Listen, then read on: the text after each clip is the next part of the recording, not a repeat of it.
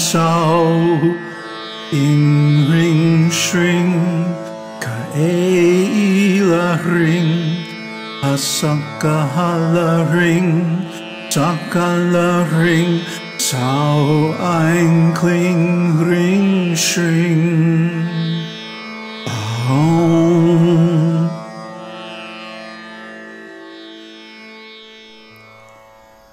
Namaste.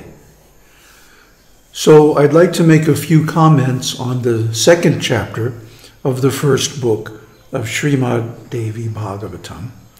There are some terms and some concepts in there that are very important for your comprehension and understanding. So the first is that Suta Goswami says that this Purana, this Mahābhārata, the greatest historical narrative, the Devī Bhāgavatam, is the greatest of the āgamas. What is an āgama? Well, it's defined in the Sanskrit dictionary as a traditional doctrine or precept, or a collection of such doctrines, a sacred work, or anything handed down and fixed by tradition as the interpretation of a text. So in other words, these are not things that are written down specifically, but they're handed down by traditional usage among the enlightened sages. So the āgamas are, remember we studied the beginning of Mahānirvāna Tantra? And in there, Shiva says that in the Kali Yuga, the Vedas don't give salvation. Only the āgamas do. So in other words, one has to be initiated into this secret tradition, this esoteric teaching, which is handed down by realized souls to their disciples. Otherwise, in Kali Yuga especially, there's no chance of getting liberation. Now another idea that he says is that this Bhāgavatam, Devī Bhāgavatam, is studied and praised by the munīndras. Who are the munīndras? Well, Indra means the king, the heavenly king, and Muni means a sage. So the sages of the kings, or the kingly sages, or the kings of the sages, the greatest sages of all, praise the Devī Bhāgavatam because it gives all the secrets of liberation. And then he goes on to describe rasas.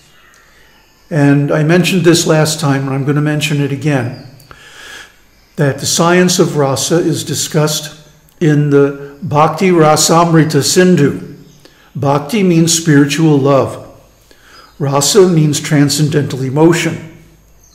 Amrita means nectar, that which gives deathlessness, immortality. And Sindhu means an ocean. So the ocean of the transcendental sentiments that give ecstasy to the devotees are discussed in this book. And in the description, I've put a link where you can download it and study it yourself, which you very much should do.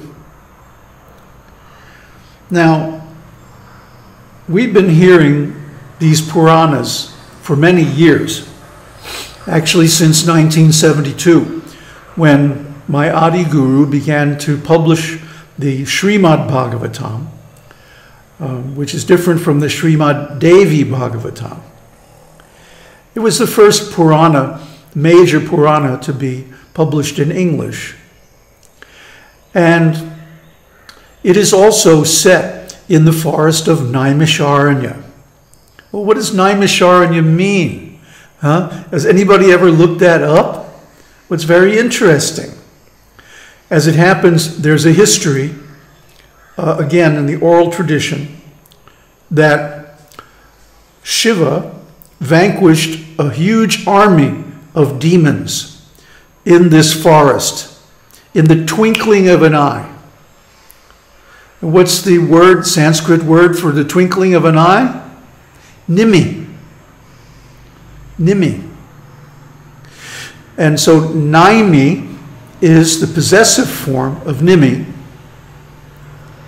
And Isha is another name for Shiva, short for Ishwara. And āranya means a forest. So the Naimiṣ āranya, Naimiṣ is the forest where this pastime occurred, long, long ago. But it still retains the name, even today.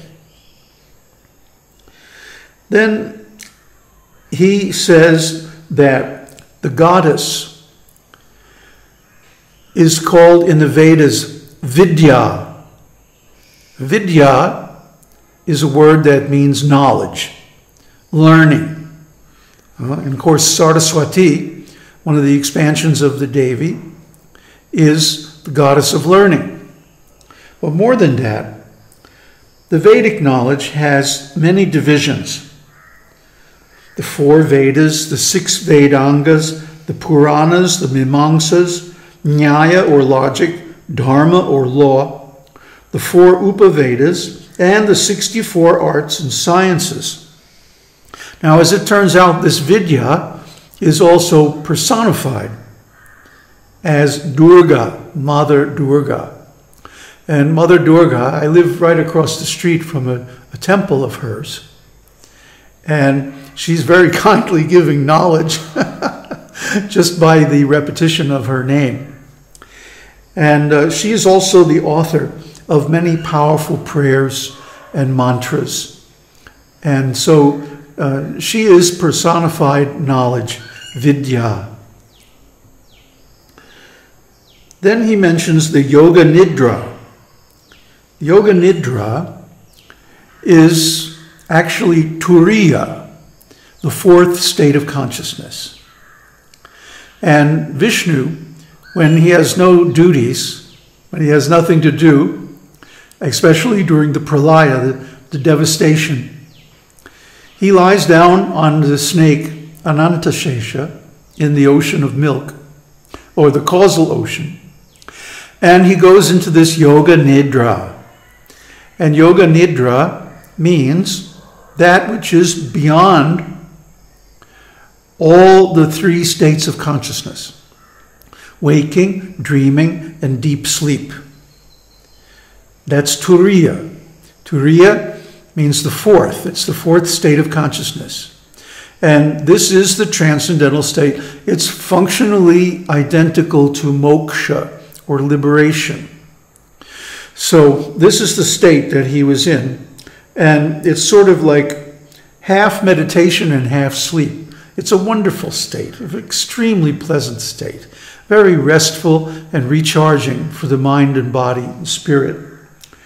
And it also is a state, because you're not identified with the body, that gives full facility to the exercise of mental and spiritual power. So it's just very valuable. This is really the state of samadhi. This is what we're all shooting for. Oh, and also Vishnu's Yoga Nidra is also personified as Goddess Durgā. And we'll read later on, when Brahma is attacked by the demons, he has to pray to her to leave Vishnu's body so that he can wake up and help Brahma defeat these demons. Then he describes the ocean that Vishnu sleeps on as the Ekarnava.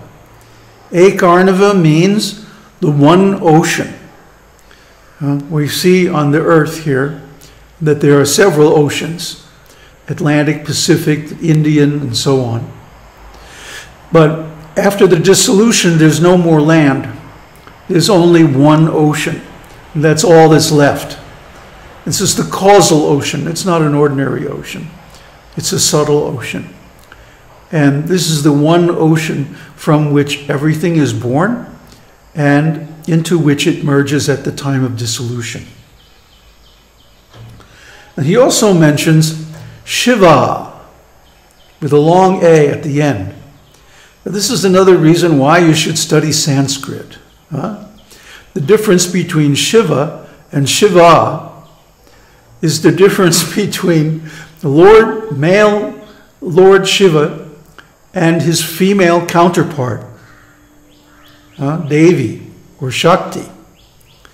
So the difference is only in the length of the final vowel. Shiva and Shiva, same word. It's also the form of Shiva which is created by Shakti. In other words, the form of Shiva is not Shiva. Shiva has no form. But there's a placeholder form, a Maya Shiva, which is created by Shakti for the purposes of pastimes. And that's revealed in the Lalita Sahasranam, right at the end. The good stuff is always at the end. Same with these videos, by the way. Then he describes Shakti as Turiya Chaitanya. Well, we already discussed Turiya. And what is Chaitanya? Chaitanya is consciousness. So she is the fourth state of consciousness. Yes, there's the metaphor of the goddess with a female form and doing so many pastimes. But her real nature is Turiya Chaitanya, the fourth state of consciousness. And we should keep this in mind, that there are actually two narratives running in parallel here, the metaphorical one and the functional one. So in the metaphorical narrative, there's all these fancy names, and we're going to look them all up and give you the meaning so that you can cut through the symbology of the metaphor to the functional truth. That's how you become enlightened. Then, he also mentions the Manomaya chakra. Well, we talked about 5 bodies in the series on Ramana Maharshi's books. The 5 bodies are the Annamaya chakra, Annamaya kosha. Kosha means a shield or a sheath. So the Annamaya kosha is the food body, this gross body, the meat body. Then there's the Pranamaya kosha, the energy body, which is composed of chi or prana. And then there's the Manomaya kosha, the mental body, the Vijnana-maya kosha, the causal body, or the intelligence body, and the Ananda-maya kosha, the bliss body. This is the body that you realize when you become self-realized. So he says, Brahma gave the yogis a wheel, a Manomaya chakra. Chakra means wheel. A Manomaya, a wheel made of mind. And he said to roll this wheel until the felly breaks. The felly is the rim of the wheel. It's an old English word. So how do you roll a wheel that's made of mind? Well, of course, we do it all the time. That's the wheel of samsara, the wheel of birth and death, reincarnation, and so on, karma. So you roll that wheel until you find a place where the rim breaks and you can't roll it anymore. And that's the place where Kali, of Kali Yuga fame, has no influence. You can't enter there. So that's the place where the sages performed their 1,000-year sacrifice of hearing from the Puranas. And finally, he talks about tattva jnana. Tattva jnana means knowledge and realization, because jnana is not simply book knowledge, that's vidyā. But jnana means actual realization of tattva. And what is tattva? The categories of the truth. So we've talked a lot on this channel about ontology and how ontology is a system of categories, related meanings, that allows us to describe our experience to ourselves and actually facilitates consciousness as name and form. And name and form is very prominent both in the Buddha's teaching and in the Vedas as one of the stages of manifestation. Without name and form, it's impossible for us to be conscious of something. If we don't have a name for it, if we don't have a description for it, if we don't have a form in our mind as a model, we can't really be aware of something. That's why I go deep into the definitions of the terms, because the terminology is really the key to understanding how to apply this knowledge and turn it from vidyā into jnana. So that's it for today. Om Tat Sat. Om Shakti Om.